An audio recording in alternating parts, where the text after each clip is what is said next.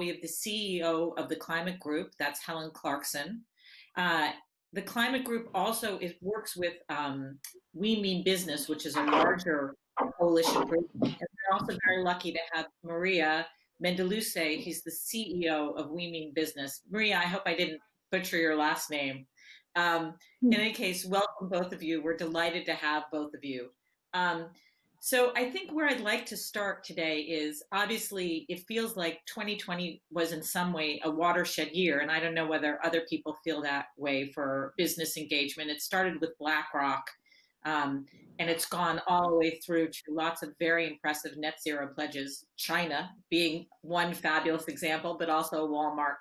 So I was hoping we could start off with each of you talking a little bit about your work and what you think about 2020, where we are. Is this been a watershed year?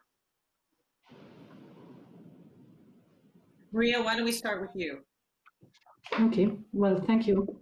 Yeah, I think 2020 has been definitely a decisive year, I think, for climate, not for unexpected reasons. I think through the COVID pandemic, the world has realized that actually the climate crisis could be bigger than the COVID pandemic, and that we need to get ready. And that as we build back through stimulus packages, we need to make sure that those are deployed in solutions that can help us create jobs, boost the economic growth, but also reduce emissions. So I think that has been something that it was quite unforeseen, and now we're going to see in the European Union $500 billion being spent in stimulus packages on climate change, which was not expected.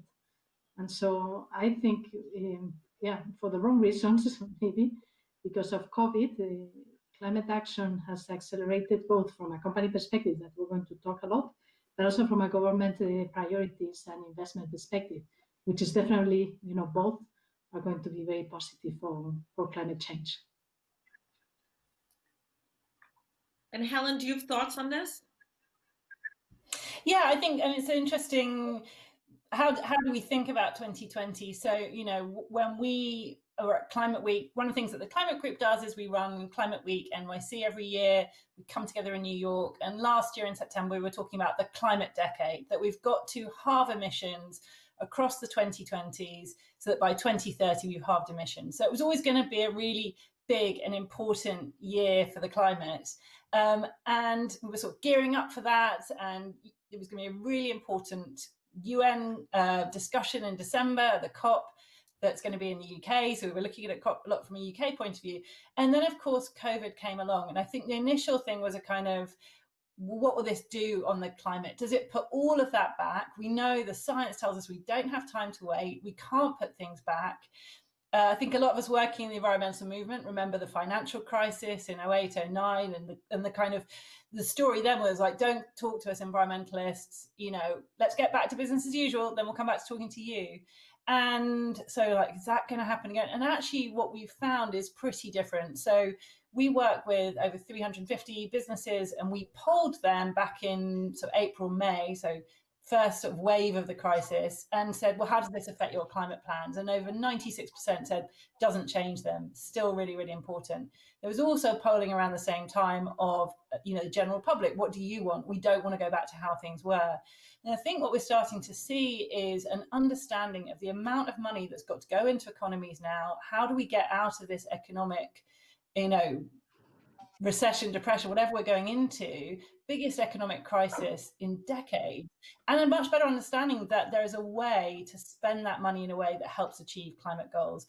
So governments are starting to talk more smartly. Businesses are saying, we still want to do this. In the same poll, around half the businesses said, we want to do this, but we need more government support. And I think what we're seeing is this really interesting emergence of some kind of consensus finally, that there's a way that you can tackle the environment and jobs in a kind of cohesive, strategic, systemic way. Right. I think Joe Biden, who's a candidate for the Democratic candidate for president here in the United States, has certainly linked climate and jobs in his green stimulus plan. The European Union has certainly done that as well. Are we seeing that globally? Do most countries or most unions have a chance to do that globally, or is that really something we're just seeing in the United States and Europe?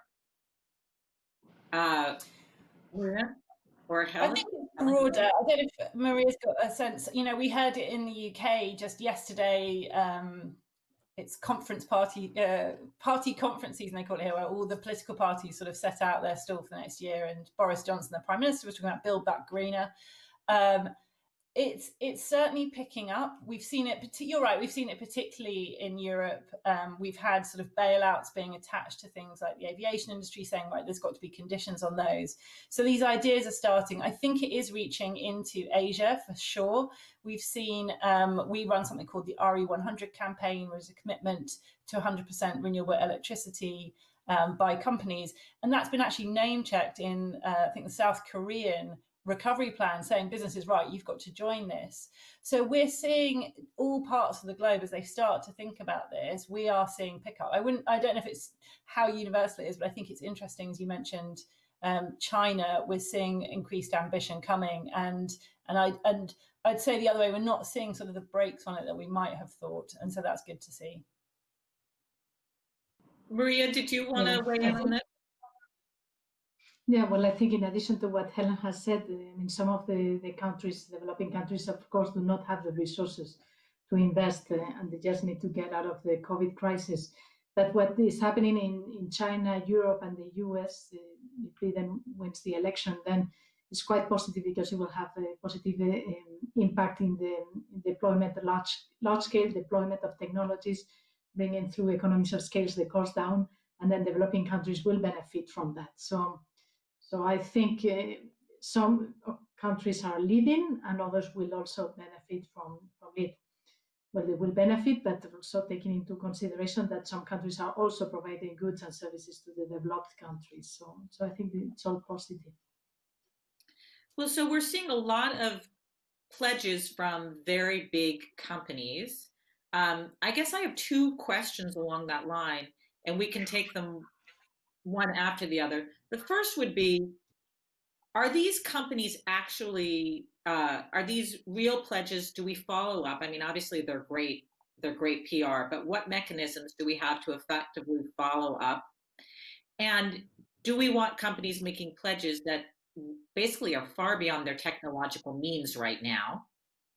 And then I think afterwards we should talk about the role of small and medium-sized businesses, because we hear a lot about big companies, but there are also some small and medium-sized, lots of small and medium-sized businesses, and we need to know where they fit in this. So let's start with the big corporations.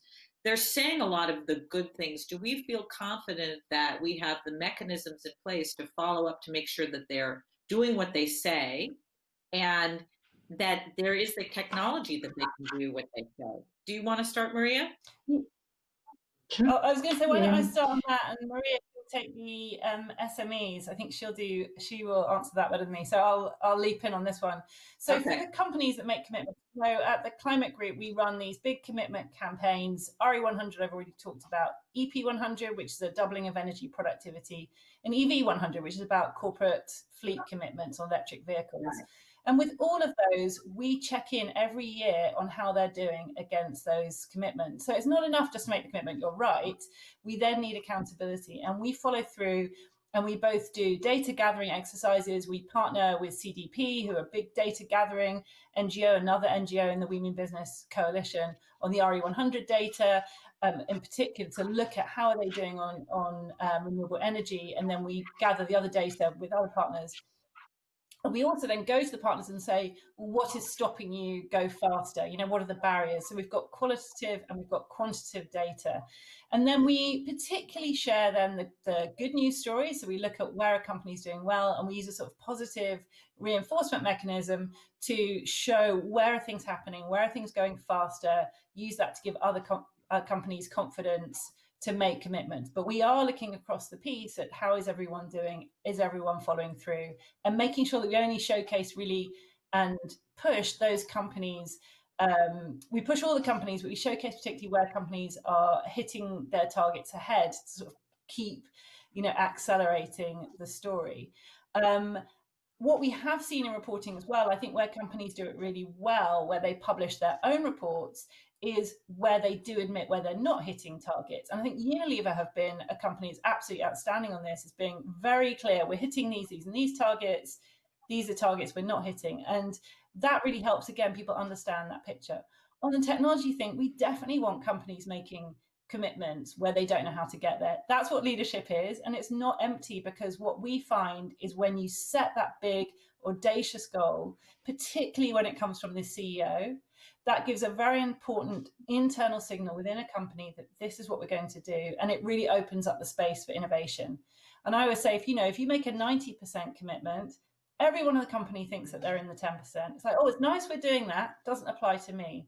When you make a 100% commitment, you signal across the company, we're all doing this. And it's really critical. And we see a big success when CEOs get behind it. So things like the big Walmart announcement we had a couple of weeks ago at Climate Week, you've got the CEO of Walmart, the biggest company in the world, making a big commitment. There's no way that we're not going to follow up and check that he delivers on that and hold him accountable.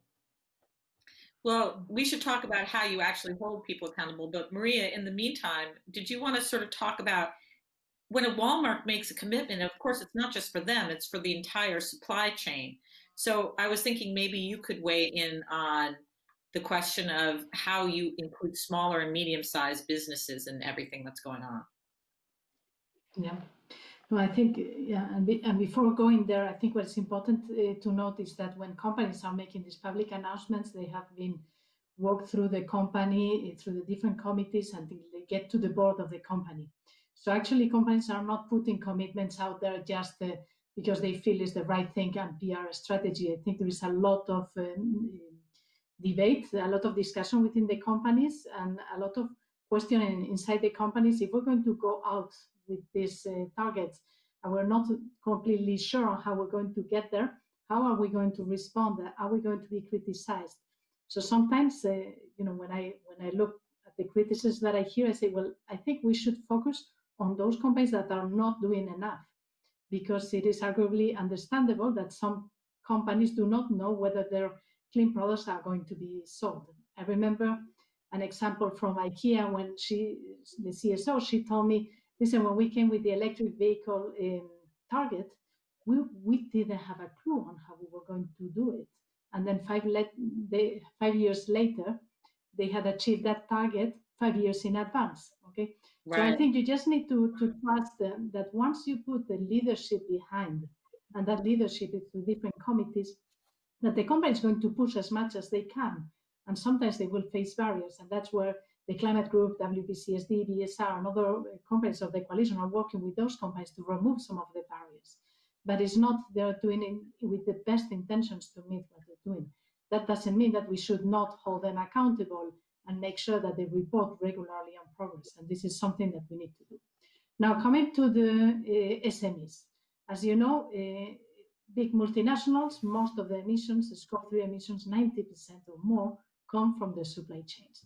So for any company, for Walmart, Amazon, you name it, and you will see it, it is fundamental that they engage with SMEs. And that's why the Women Business Coalition, together with ICC and Exponential Roadmap, launched the SME Climate Hub.